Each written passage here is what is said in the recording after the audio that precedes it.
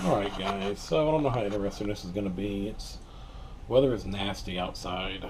Um, Good old Houston weather, gotta love it. Can't seem to stay warm.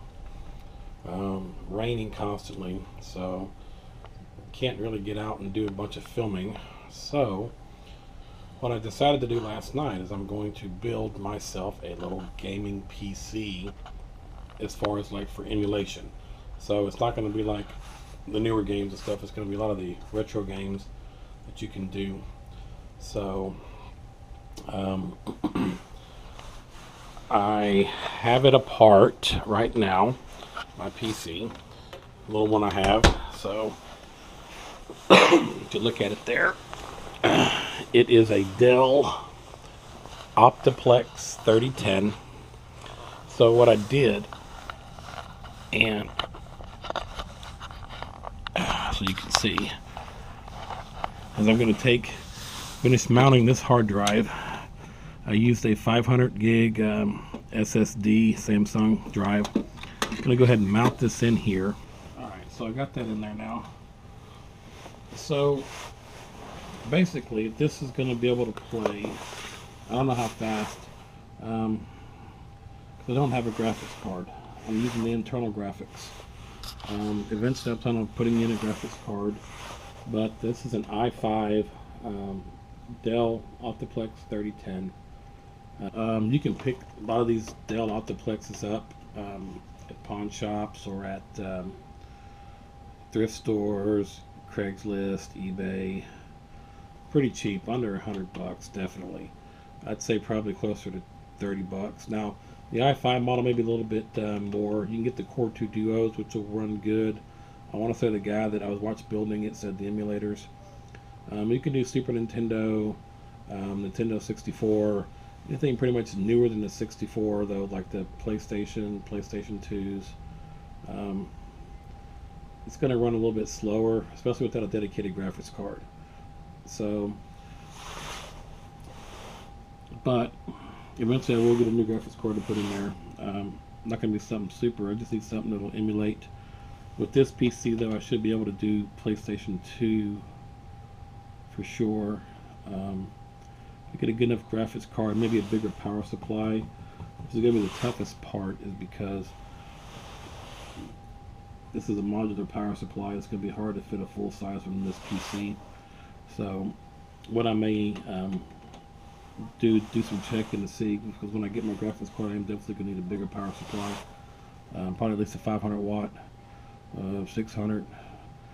The bigger the better, actually. I mean, it's not going to hurt to have a bigger power supply in it. So once I get that done, once I get ready to do all that, I'll show you guys putting in a bigger power supply and then putting in the graphics card.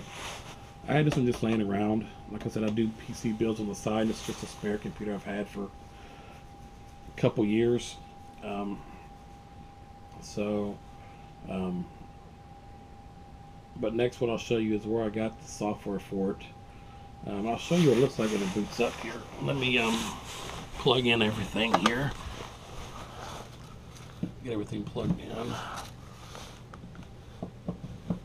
need to get my joystick so I can configure it as well.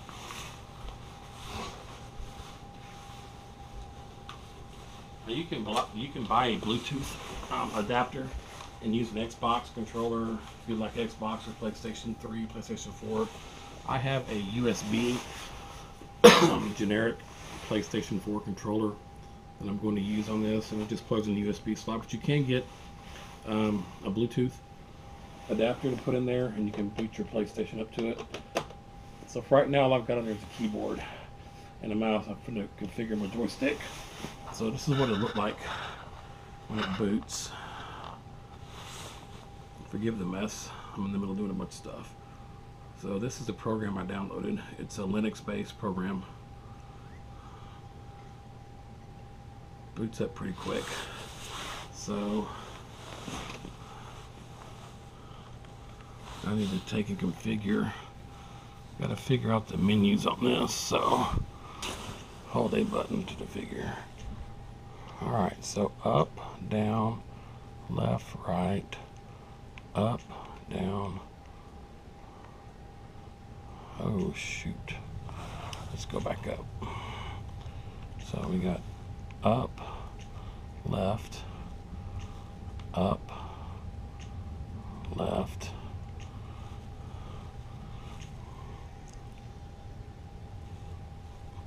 we'll do A, B, X, Y, select, start,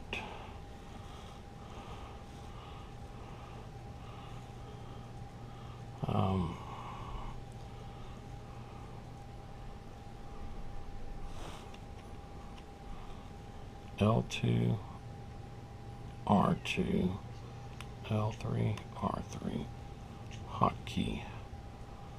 Okay, so now we should be able to play Doom. Let's see how this works here, guys. Sorry about the delay. I'll probably just edit that part out. But I need something to make my video a little bit longer anyway, so.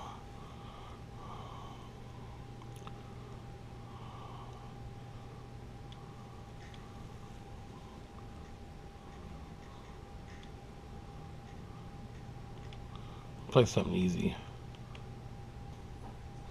So it looks pretty good. It's not slowing down. Again, I don't have a lot of my creatures on here either. But, so far so good. Now here in a minute I'll show you guys where I got it from. I'll be right back.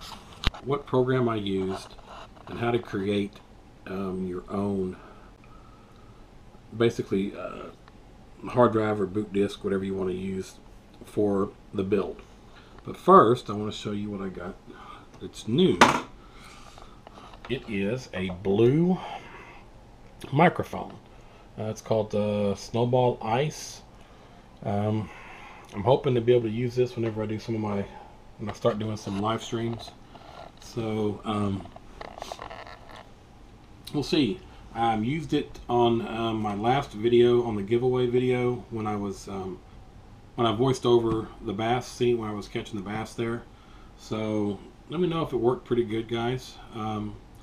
Like I said, I tried it out. I was using just a normal headset microphone, and I'd have to crank the volume really far up when I was editing it in order for you to hear it. So hopefully this one sounded a lot better. You can understand me more. So with that being said, the program you're going to look for is called Batocera. Batocera, I'm not sure. So if you type in Batocera,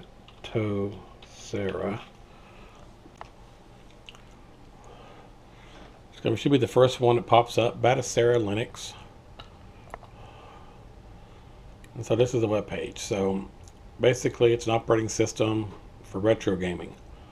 Kind of like using the ones they use for like Raspberry and Odroids. So depending on what you want to do is you want to scroll down the bottom. So this is going to give you what's supported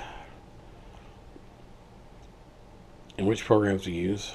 And this right here tells you what all that they have and what all supported. So I have the x86 64-bit PC. This one is the 32-bit version. So as you can see, it supports all those different programs. And these are all just all emulators that they have that you're able to play, and Kodi as well. So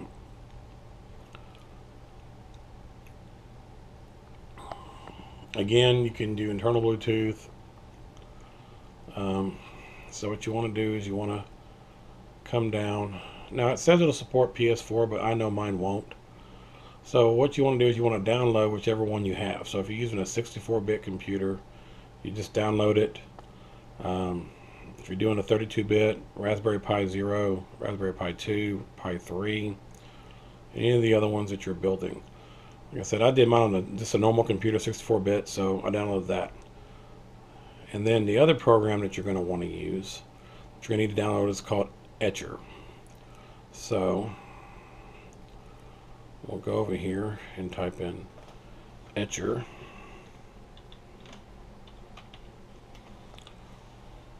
And you want to do the Bellina etcher. And basically what this does, allows you to flash an image onto a drive so it's bootable. So again, it gives you different support if you're doing 64-bit, 32-bit, or if you're doing a portable. I did the portable. So you would download that. So with that being said, what you need to do is you need to have some kind of flashable media, whether it's a USB thumb drive or I'm using a external SATA for the SSD drives, because I want to put on SSD and put it straight to the computer, so I can just boot it off of that. Now you don't have to have it that way. You can have it to where you put it on a thumb drive with a flash card. I would recommend no less than 32 gigs on an SD card if you're going to do it. So what you're going to do is you're going to click on this here, the Etcher program. Once you get it all downloaded, put it on your desktop. I found it was easier doing it that way. So what you're going to do is it's going to tell you to select an image. So you're going to click on it. You're going to select your image. You're going to select your drive, and you're going to hit continue. And see, it tells me it's a large drive, but that's fine. That's what I want it on. And you're going to continue. Click yes, and it's going to start. And what it's going to do is it's going to put that image onto that drive so it'll boot. And it's only, you know, about 2 gigs, but you still want you're gonna have to have enough space to store any of your ROMs or anything else you put on there. So it's doing that. While it's doing that, you know, that's just the basic on how you do it. Then you just install it in your PC. If it's the only hard drive you have in there, then you want to go in and make sure it does boot from that. If you have multiple hard drives, then you need to select which one you want to boot by going into your BIOS menu. And all manufacturers have different ways of getting into your BIOS. So you can Google that on your particular PC to tell you how to get to the BIOS menu to select your boot drive. This video is running a little bit long. Again, I want to thank everyone who subscribed. You know, as of right now, my channel is sitting at 189 subscribers. Getting close to 200. Like I said, we're going to do the giveaway at 250, then 500, and then, like I said, 1,000. It's going to be something pretty good. So, and the other one should be pretty good. Again, if you guys would just tell your friends, like, subscribe. If you like this kind of stuff, let me know in the comments. If there's something else you want to see me do, computer-wise or anything, just let me know. Give me some suggestions, some hints. And I appreciate everybody. And you guys have a good night. Love you. God bless. And we'll see you at the next video. Thank you.